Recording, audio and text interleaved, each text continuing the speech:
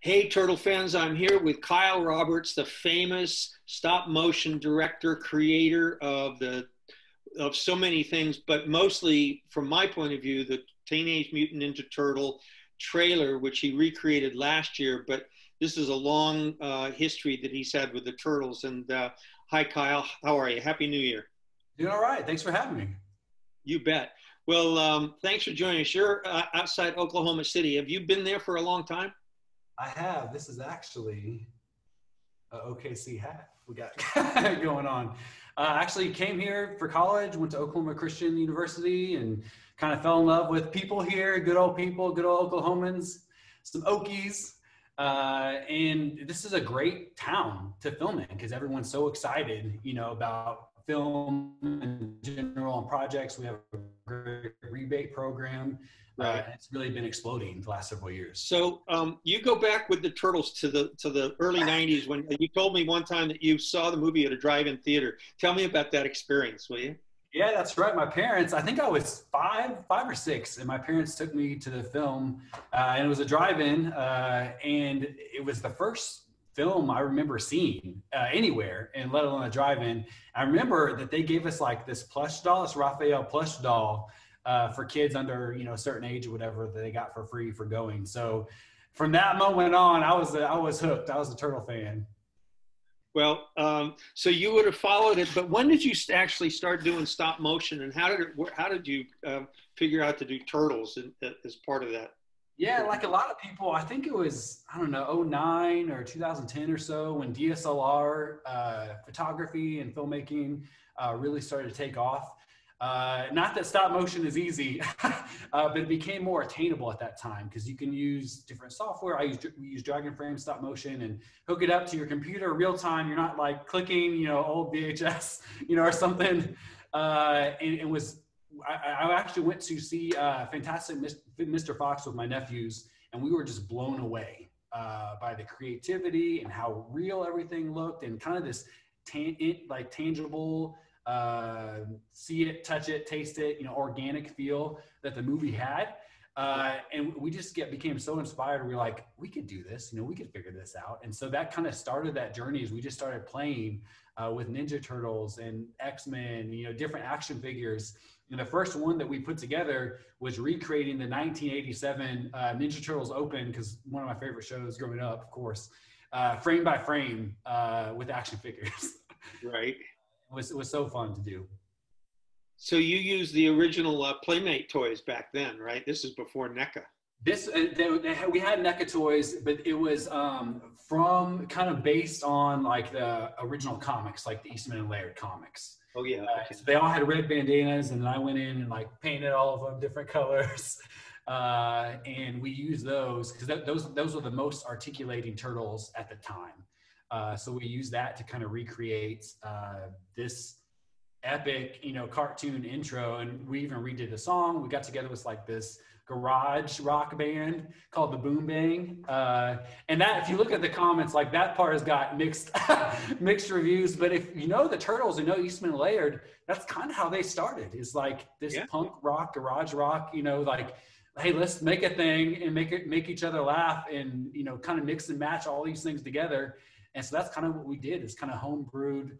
Of course, NECA had the action figures, but we did all this doodle art background, almost to look like a kid, could do it. Right. And it's kind of their imagination, or 20-some-year-old's imagination, coming to life kind of thing. And that's basically what we did. It got picked up by LA Times and USA Today and Wired Magazine, and millions of views. It was crazy to us because that was the first thing we did.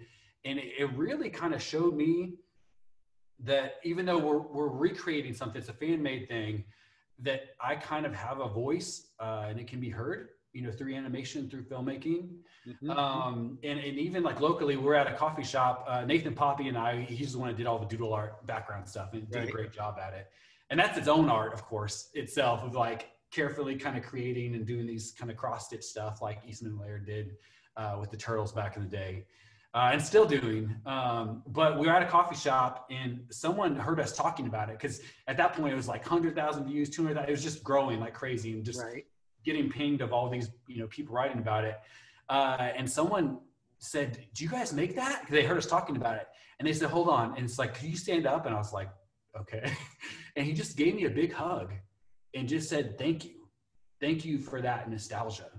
And that was kind of a moment where I realized that's what this is. We're like providing nostalgia, a gift of nostalgia for people, which is something that you can't really explain. It's intangible value that has then gone on to, now we've done commercial work for Lego and Hasbro, and we have a Voltron back here that we did a national spot for them. And, you know, all this stuff that kind of started with us just playing and creating, but us realizing like, this isn't just a job. It's like, it's a gift, and it's a gift for sometimes major brands to be able to give to their audience. Yeah, yeah. Well, we have that in common, because every time I experience Turtle fans, it's like it's this amazing rapport you have, because they mean so much to people. You know, particularly people who are in their 30s and 40s who experience the Turtles for the first time, maybe their first movies in it, and it seems to have an amazing emotional connection.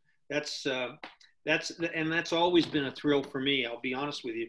I feel like, but this year with the 30th anniversary, it's become even more visceral, where people are just coming out of the woodwork. Despite the COVID, we've been able to connect with a lot of fans.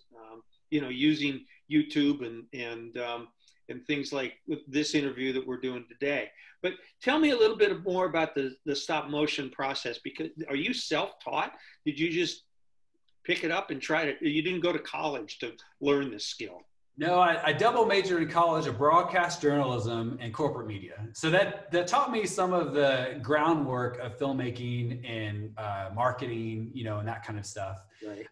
But I did not go to school for stop motion or anything. I just started playing with toys and figuring out how that, you know, when you're actually, our next project, spoiler alert, is Karate Kid.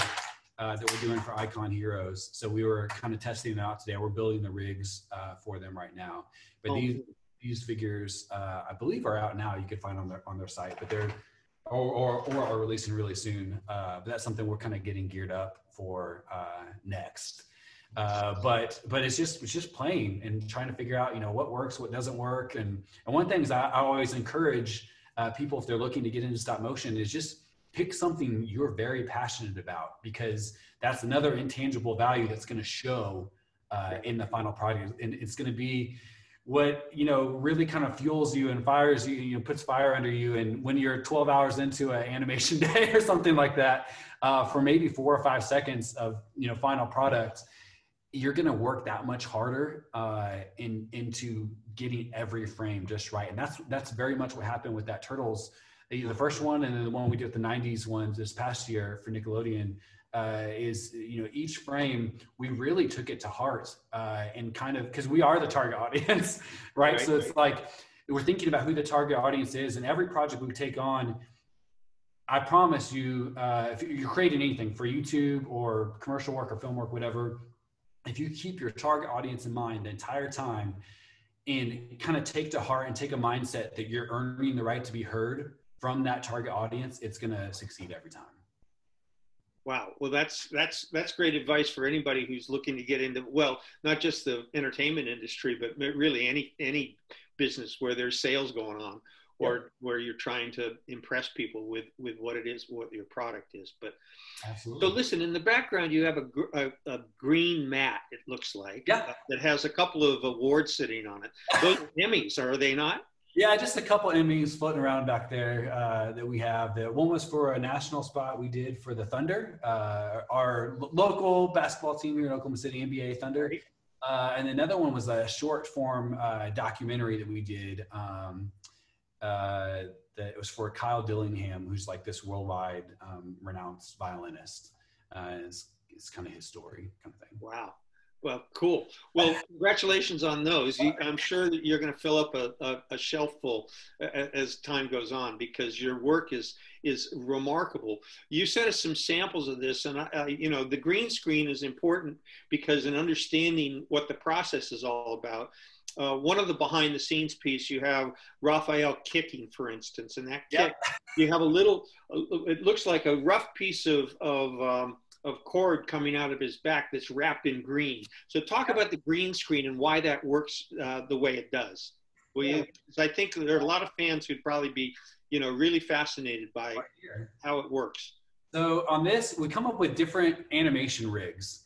This is square stock. You could just pick up at any hardware store or possibly Hobby Lobby or something, craft store. But basically we tape them in the same color that either our green or blue screen is. Right. And then we drill, a lot of times drill into their back or their front, and then have the opposite end of this square stock. So it's keeping them intact the whole time and able to move them around. And as you could see, this really stays into place every time I move it. And this base is no joke either. It's probably 20 pounds by itself. So you can really lift them up in the air and it's not gonna, it's not gonna fall over or fall down. So that allows you to do these micro frame by frame movements, right? Yep. So you explained the other day to me about the frame rates and how important that is in terms of the look of the project. Talk a little bit about that.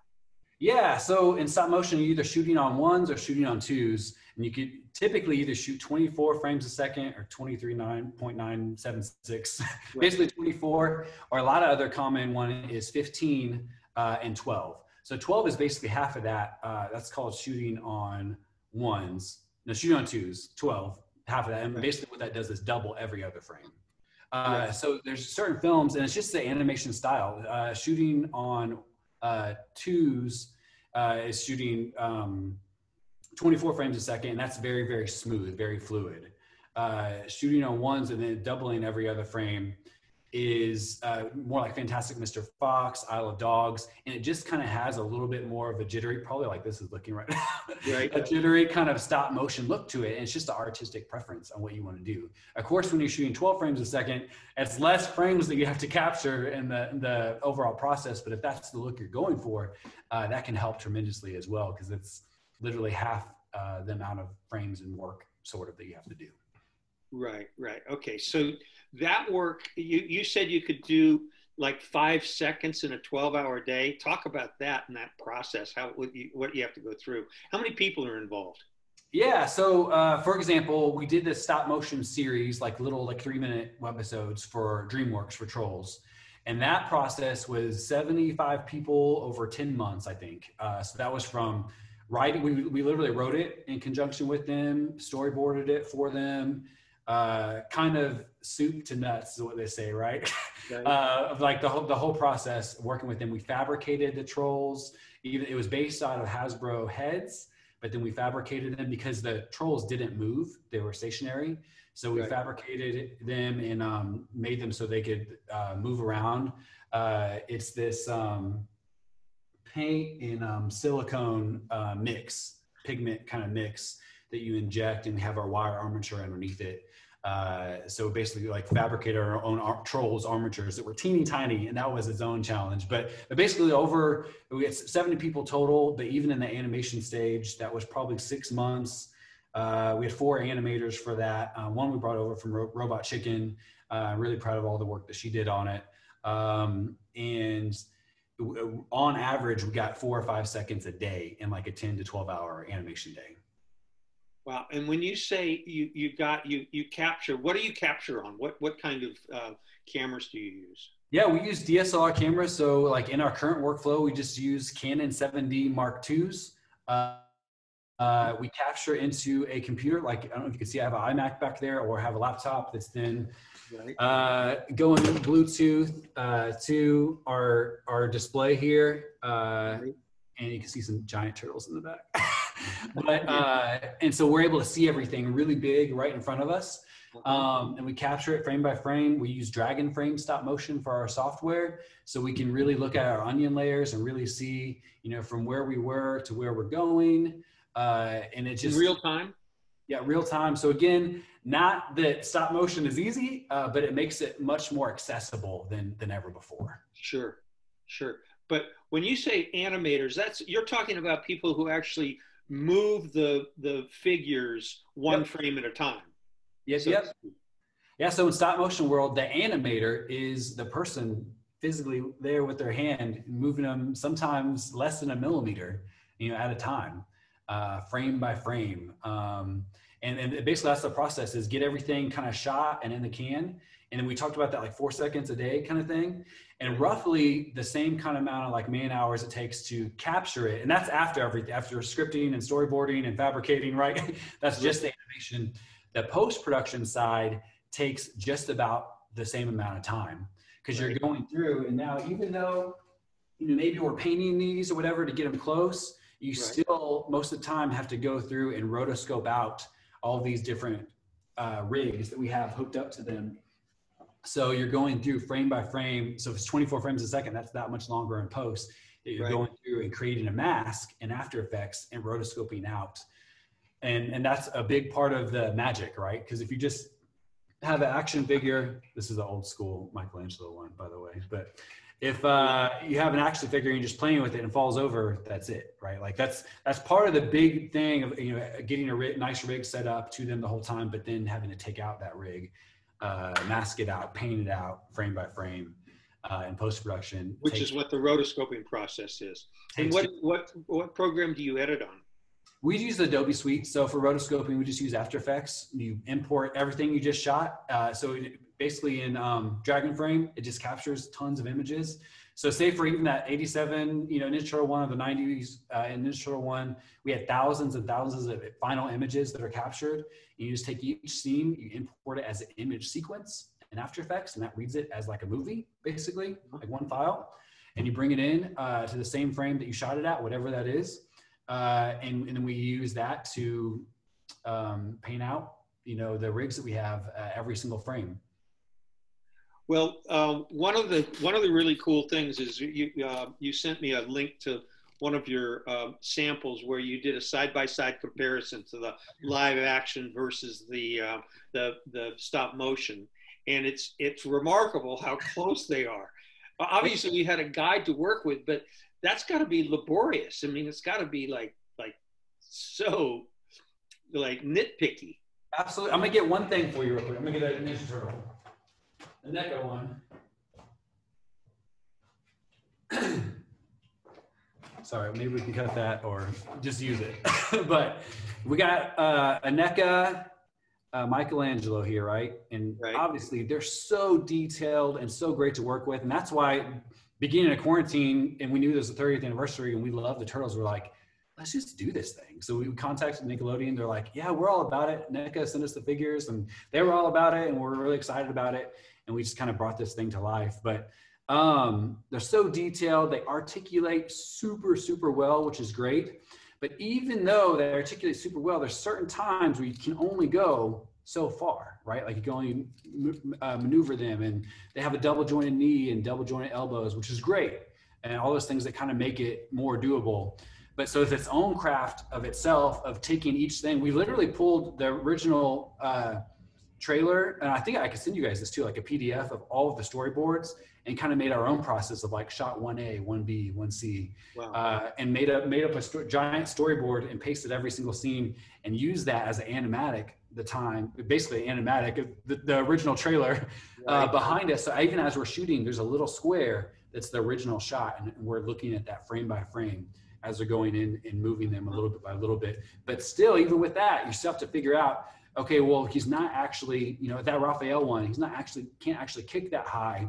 So then you lower the camera and do a different angle so it looks like higher. So it's kind of its own art and own process itself that we've kind of geeked out and kind of somewhat developed in the last almost 10 years of figuring this out and kind of doing this recreation of our own, you know, version of as fans, what this looks like and what this could mean with toys. So again, the whole idea anyway is like, when I was a kid and like playing with these, that's what you're doing, right? You're like mimicking the movie and telling your own stories and doing this stuff that like now that we could do that and bring that to life and bring so much kind of joy and nostalgia to people, you can't even explain that feeling.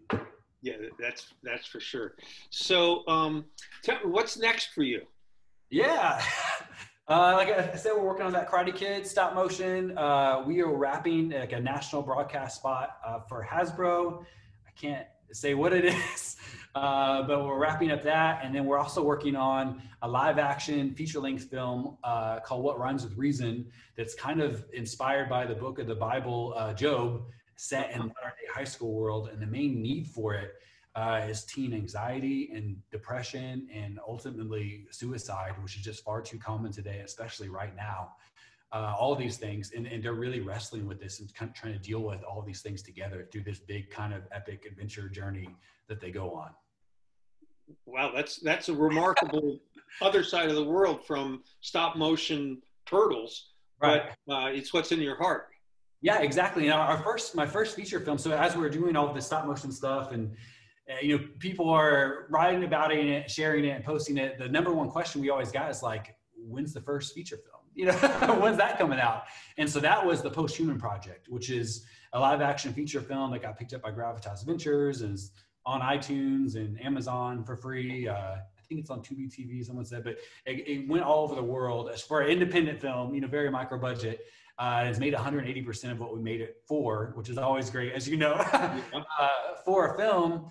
But that's something we just like the Turtles and growing up with the Turtles, is something we really, you know, dove into with that film, is using kind of superpowers as a metaphor for teen adolescence. And something we really dive into in that film, as this live action film, as teenagers get superpowers, as they're about to graduate and save the world and get back for graduation, because, you know, they're still high school kids and need to graduate. But yeah, wow, that's remarkable. But that's now manifested in a new script, is What Rhymes with Reason. Yep. Anyway, we were talking about some future turtle plans. I know you've thought about a lot about what would be the coolest thing. Talk a little bit about what's your vision of the next Turtles, or what the Turtles could be. Like elevator pitch, or just in general? Yeah, elevator pitch. Okay, we'll do like the very, very basic version. But I just think it would be so cool to have Karai and Rat King as your main villains, and have this very, very personal story with the Turtles where he can control Splinter, right? So that makes it inherent. That's their sensei, their father. And that immediately makes the tone very real. Just like in the first film when Shredder like captures him or whatever. But for them, that he's being completely controlled, so that he can't do anything. Right, I say he's completely helpless, and I just have this vision, I guess, of the Turtles, and it's Christmas time, so you argue whether this is a Christmas movie or not. You know, like Die Hard and a lot of these other big time action films, Lethal Weapon. He actually can probably like do a call to referencing a lot of those at different times, and be a very Turtle thing as called right, different things. But basically this kind of like spy espionage in the winter in New York, Turtles versus Karai and Rat King would be awesome. It would be awesome. You're right. Well, now you'd want to do that live action. We go back and get Brian Henson to actually maybe recreate some costumes that would look like they did back then, but using new technology. I think it would be amazing. They have to. I mean, they did a great job on Labyrinth and, you know, everything else that's going on. Like, I think that'd be killer. Yeah.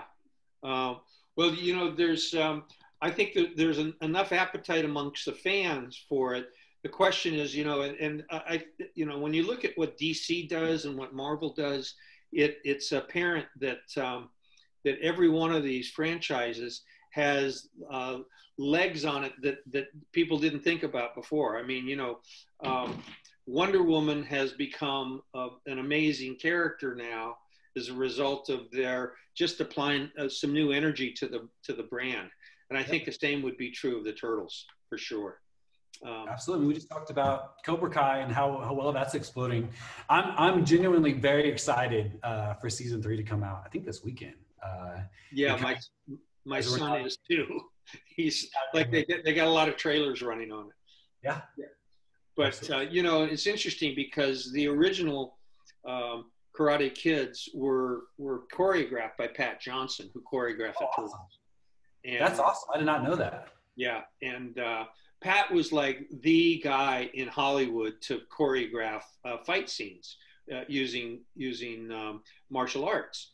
And when the time came for us to do Turtles, he was really the only choice because he knew how to work with actors and with producers and directors so that it flowed in a way that, and working in North Carolina, it was the worst because it was so hot in these sound stages.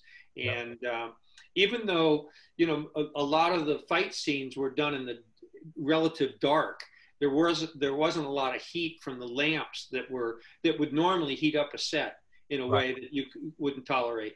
But the temperature outside the sound stages in North Carolina was like 105, and it was about just about 100% humidity. So you could feel the sweat dripping inside these costumes. And those fight scenes with the foot were all like very intense. Yeah. And they were pretty heavy, right? Like, do you remember how much the costumes weighed? Well, the original costumes, the talking turtles, were about 70 pounds. Okay. But I think the stunt turtles, the guys who did all the fight scenes, were probably more like 35 or Still adding that on top of you ever, like, it was big in the 90s to have these like ankle things to try to jump higher in basketball. You ever like have that and try to jog in those, and those are like 10 pounds. And 70 pounds of that and everything that you're used to doing and equipping yourself for. That's well, and the fact that the suits themselves, I mean, if you think of about a wetsuit that covers your entire body, and then, but it was thick, and while you could breathe, they had plenty of breathing holes and all that. It was still like, they were cumbersome, no question about it. The Foot Clan had costumes that were much more, malleable and easy to work in. But with them, there were a fair few, what would I say, victims of the turtle fighting techniques that ended up, not in hospital necessarily, but they laid out pretty well. We went through a lot of stunt guys on that first film, that's for sure. That's awesome. And you talk about breathing holes. What's up with seeing their eyes sometimes? There's like that classic Donatello where he's like laughing and you see his eyes in his mouth. Well, or his mouth in a mouth or whatever it is. It's like crazy. Well, this is well before rotoscoping and CGI was affordable. And the problem that we encountered on the picture was that we had a very limited budget, right? And there were certain scenes that just couldn't get shot because when the turtle costumes melted down, when the electronics inside the suits, fried because of the humidity and other stuff, we had to stop and in effect wait for them to recover. And that was a time-consuming thing. And again, these sound stages up in North Carolina weren't the friendliest things to work with. I remember Brian Henson was talking about one scene where they were shooting some close-up stuff, and they had big lights shining on a big bounce whiteboard, and there were literally thousands of flies flying around the sound stage, landing on everybody. It was like, it was freaky. My gosh. Yeah, it was, but if it wasn't that, it was something else. And we had of course, the airport was right close by, and that was causing problems with the comm systems. So whenever we had, the radio frequencies that we're using in the airplanes were the same as they were using for the radio controlled models or the radio controllers that we were using to manipulate the facial movements and stuff. And that screwed things up. It was like, the Murphy's Law on steroids. Where if it could go wrong, it did go wrong. But somehow or another, Steve Barron was so patient and so understanding of the process, that he figured out, you know, workarounds and made things work, even when, like Judith refers to many of the scenes she had where she was supposed to be shot against a turtle. Yeah. And in fact, what was happening was there was a C-stand with a big paper plate on it with a big happy face on it, and that was the turtle she was acting against. So yeah. Actors, you know, with Elias and Judith, they both had to, you know, perform scenes where there was nobody on the other side, nobody reacting to what it was they were doing. And that's really hard. It's yeah. not an easy thing, because even though there could be a script supervisor or an AD feeding lines, it was still, you know, not what you'd expect. Because once they got used to being with the turtles, they wanted to be with the turtles, you know? So it was, but that's, you know, that's the challenge of filmmaking. But so when it came to fixing a few things in post, there just wasn't enough money left to do it. Sure.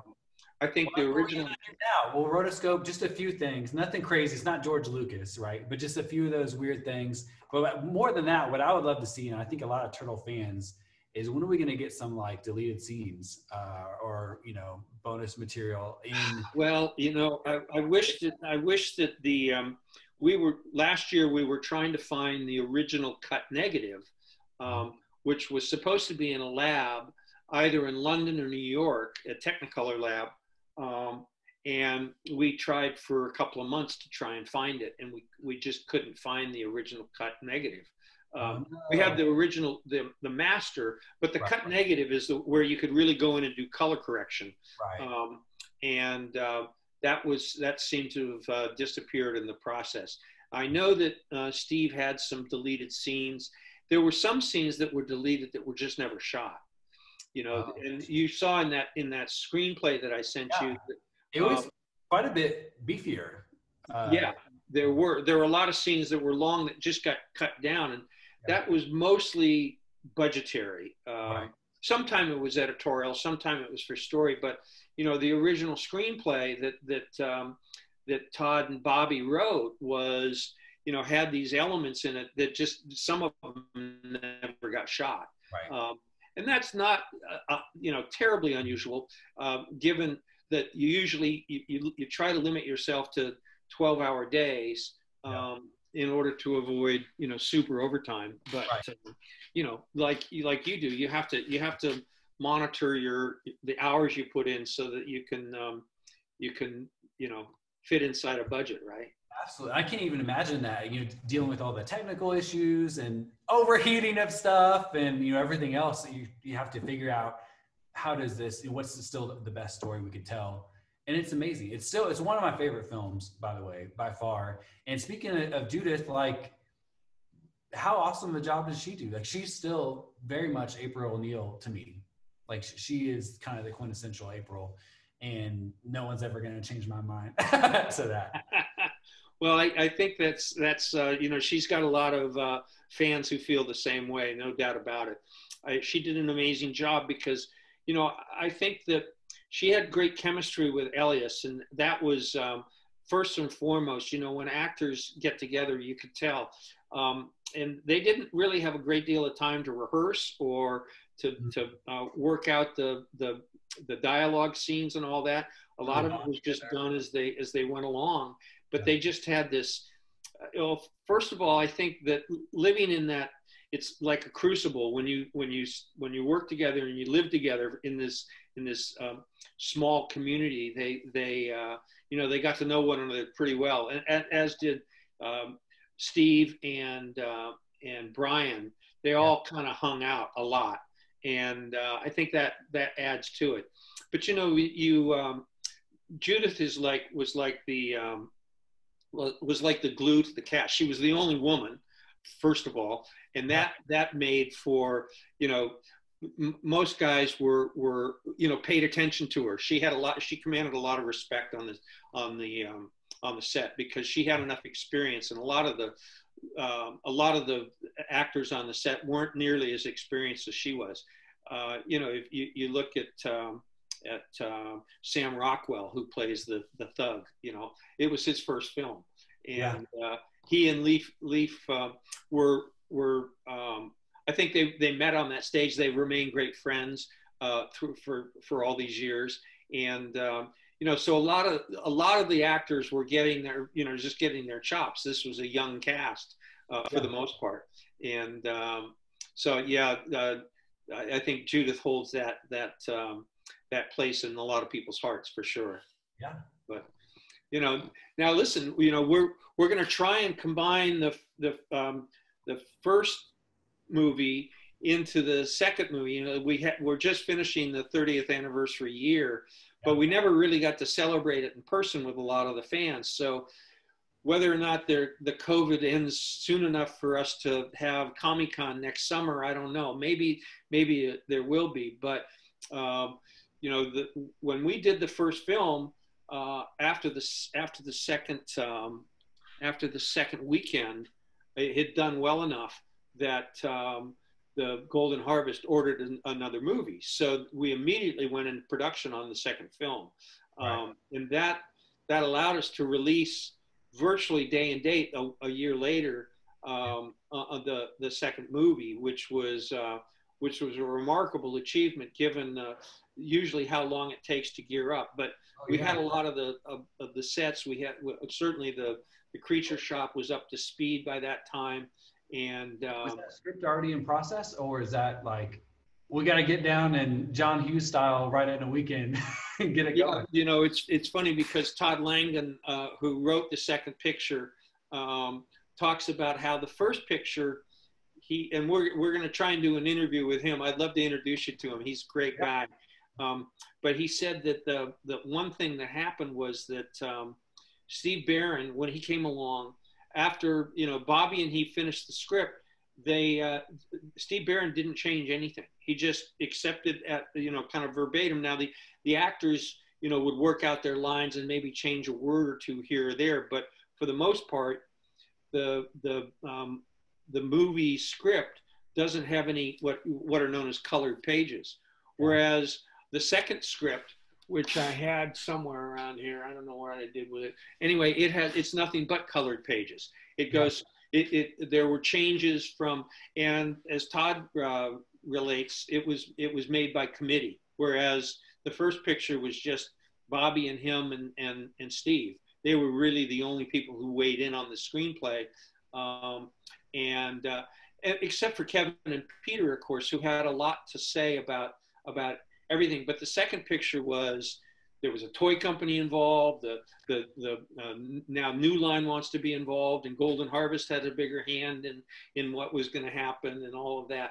And so weapons, don't do this. Yeah, a total. Well, we were reacting to a lot of different input, right?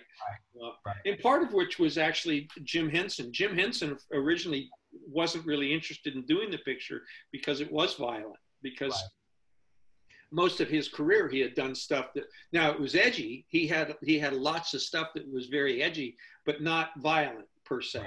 So now I think we've crossed that bar. I don't think we can ever turn back from, you know, whether it's the violence or the edginess or whatever. We've piled it on for the kids in this generation. Right. There's nothing they haven't seen. Right. No, absolutely. So, but you know, let's go back for a moment to some of the scenes, some of the behind the scenes pieces that you shared with us. One is this Raphael kick. And it's only like 10 seconds long, the video, but it shows like one frame of action, right? Yeah, absolutely. I think most of it's the trailer, right? So most of the shots, I think, were like a second, maybe somewhere a second and a half or whatever.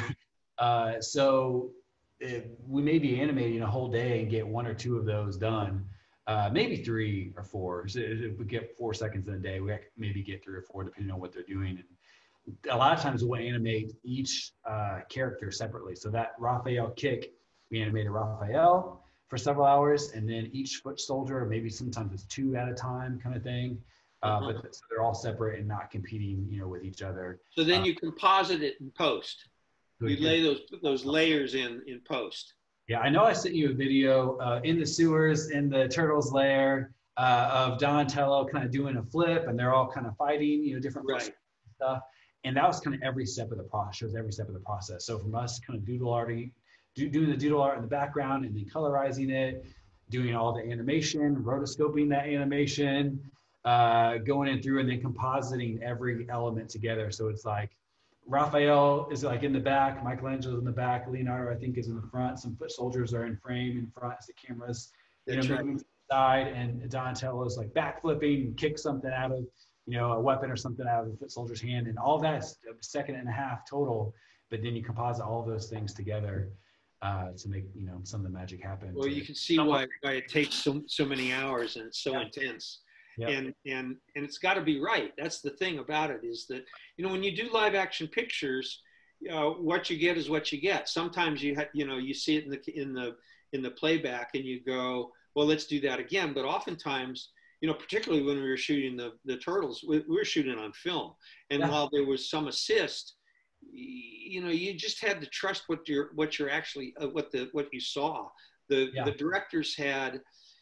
directors paid a lot more attention then, it seems to me, when you were shooting film than they do today, because now oftentimes the director's head is in the playback, you know, and they now have actual and I think this is what's going to happen in the future, is you'll have glasses that you'll wear that will have the playback running at the same time you're shooting, so you can actually see what you've just shot, just, you know, with a flick of an eye. You know, you go back and this is all the new technology that's coming on. Video Village visuals. How about that? Yeah. Something like that. Video Village goggles. I don't know. So that, I mean, we'll do a playback of that scene with Donnie and show the fans how that all happened, what you just explained, which is the coolest. Now, do you have any other turtle stop motion things in the offing? I don't think so. Not right now. I mean, we'll see, you know, if we want to work on something, or if Nickelodeon calls us up again, but at the moment we do not. All right. Well, now Seth Rogen is doing a new picture, we understand, you know, an animated picture that would seem to have some need for your kind of services, it seems. Sure. But I don't know. You haven't had any conversations with Seth? No. Seth, my buddy Seth, hasn't called me yet. No, I don't know Seth Rogen. He hasn't called me up and said, "Yo, Kyle, we need this. Come on." Well, you know, it's funny because, you know, I think Seth and a few other actors got one of their early projects was the show Freaks and Geeks. Oh, right, yeah. And Gabe Sachs was the executive producer. He created that show. And Gabe was working with Gary Cropper and I when we first got the rights to the Turtles. As a matter of fact, he was in the office the day we got the comic book. Oh, that's awesome. Gary had sent the comic from Detroit, and Gabe was a student at SC, and he went to Temple. I think he went to the same Temple as Jay Schenker. Oh, that's awesome. What do you know what comic it was? Yeah, it was the first comic. It was the very first one, and I think it was the second printing of the first comic. Right. Yeah, that's so cool. It's so fun on the first film, how much is influenced by like the first 10 or 11, you know, comics. Right. I think like Leonardo 1, which was somewhere like between 9 and 10 of the original run or whatever, and Ninja Turtles 10 or whatever, is very similar to what happened to Raphael and getting thrown through the glass and, you know, all that that's going on. So when you see that, it's like, oh, you could tell, and I don't know, you know, I wasn't there, of course, I was 5 years old, but you could tell so much love and care, and again, kind of earning the right to be heard, thinking about the target audience, where the original material came from, and taking that to heart happened, you know, how much of that happened in the original film, and that's what shows in the final product. Yeah, sure. Well, thanks. It's, I think that, you know, like, as you recognize, the credit really goes back to Kevin and Peter, because their creative juices were on fire at the time. And I think that's what Gary recognized immediately, is that this was something that was so totally different. that it would appeal to kids in particular, even though the original comics, I don't think they had any intention of having a kid audience, say. But they're so cool, and they're so, again, like I was saying with that Christmas idea or holiday. There's in those original ones, like I think it's Ninja Turtles 9, 10, and Leo 1 or whatever. Right. There's just so many great shots that they drew, black and white, and then IDW did a really good job of colorizing those. Yeah. Where those or not, they're awesome. But you just see like Leo and his katana in the snow in New York, and it's just awesome. Like yeah. it's just so. But yeah. Yeah. Go ahead. No, I was just going to say you're great to have such great memories of the Turtles. Let me ask you about when you storyboard, because the comic book served as almost a storyboard for us. Yep. In a lot of ways. But when you storyboard, do you use a software program? Do you use Toon Boom? Yeah, so we've done Toon Boom sometimes for some animatics that we've done. So taking the storyboards and going from there. We've done a mixture of physically just drawing out the storyboards and really, really quickly. A lot of two of our Jonathan Kolsch is one of our great storyboard artists that worked with us on Trolls and Lego Voltron, lots of projects. But he just uses Photoshop, layers them, draws them in. He has a Cintiq, right? And I'm not an artist. You wouldn't want to see me draw anything. Right. But he uses Cintiq in his display and layers it all up so that we can edit with it in a Photoshop layer in either After Effects or Toon Boom or whatever for the animatic to really move them around a little bit. Kind of thing. So we can really, because that's the animatic, especially in stop motion and any form of animation, is so important for the client. So Lego, DreamWorks, whatever, to show them where this is going, because we can't spend 12-hour days for 4 seconds and not be what they want. Sure. Yeah, and make mistakes. I think a lot of things. That's why in today's world with pre-visualization and using this new technique of filming called that they used on The Mandalorian called the volume, where everything is displayed on the big screen, on the big LED screen. That technique is actually revolutionizing the film industry, because where you used to shoot and then fix it in post, now you do everything in advance. You shoot it, you basically all your backgrounds, everything, you have to pre-visualize everything. And that's really a throwback to The Godfather, and when he was directing those pictures. Remind me his name. Coppola. Oh, Francis Ford Coppola. Yeah. Right. Well, when Coppola was doing those pictures, he created one of the very first pre-visualization techniques using 8mm cameras. He would go in and using small models and other things and storyboards, he'd create the entire picture in advance. So he knew, what to do. And Turtle Tech, you can edit that thing out, right? Okay. So before that, I don't want to cut you off. Whatever. Before that, Ray Harryhausen in stop motion world really did that. It had all of his backgrounds and it made them in like 3 or 4 different versions. And of course, Disney with their right, what they call it, but they roll them and have the background behind it and all that kind of right. stuff. That's right. Action, you're absolutely right. Godfather is to set its own kind of standard of what they were doing at the time. Yeah, for sure. On an actual reboot of the first picture. Yeah, that'd be an interesting thing. What do you think? So that's basically would be my take on it. Do live action, possibly in volume on some of it, where you're really able to build this together. And what's great about that, like you talked about with Mandalorian, is you're getting that light, just like with me right now. You're not masking that light is hitting their face. It's all there. That's why it feels very kind of tangible and organic and real, because it's right there. Right. There's no other, I'm sure there are, post-production still needed and visual effects and stuff, but that initial compositing is right there. It's happening. It's happening right there in front of your eyes. So you can visualize it, all right there. Yeah. But yeah, about that Turtles concept, I love that. I love kind of this idea of maybe after 1, maybe right after 2, after they've like defeated Shredder and and they're in that newspaper, you know, at the end that's like Ninja Rap is born or whatever. I kind of love the idea. If it's maybe right after 2, it could be after 3, depending. 3 is kind of a one-off, sort of, you know, of its own individualized story, which is great. But it could be kind of after any of those. But basically, where New York has turtle fever, you know, so they've kind of like seen them in the paper and experienced them, and they're like so jazzed and excited. That my general idea is that New York, so if it's the mayor or whatever, like throws them a giant party for all of the work they've done, and kind of taking out, you know, the Foot as Shredder, and then Karai and Rat King are kind of in the sewers, you know, like working out this takeover and this heist of the party kind of thing. That's kind of what I think would be dope and really fun. But I would love to see, I mean, this is, your channel is Turtle fans, you know, so I would love to see what they think. Yeah, me too.